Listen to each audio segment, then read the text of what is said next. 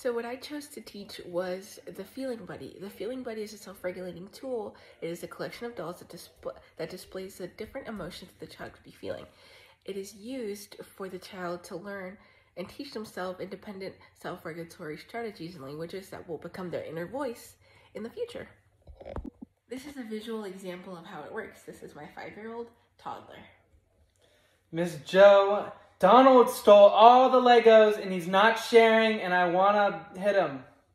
Wow, so what are you feeling? I'm feeling very angry right now. Very angry? All right, I'm going to go grab our Angry Feeling Buddy. Here you go. Remember that you are safe and it is okay to express these feelings. So let's go ahead and take a deep breath and count to 10. It is okay to feel these emotions, so let's take a deep breath and count to 10. That's how it works.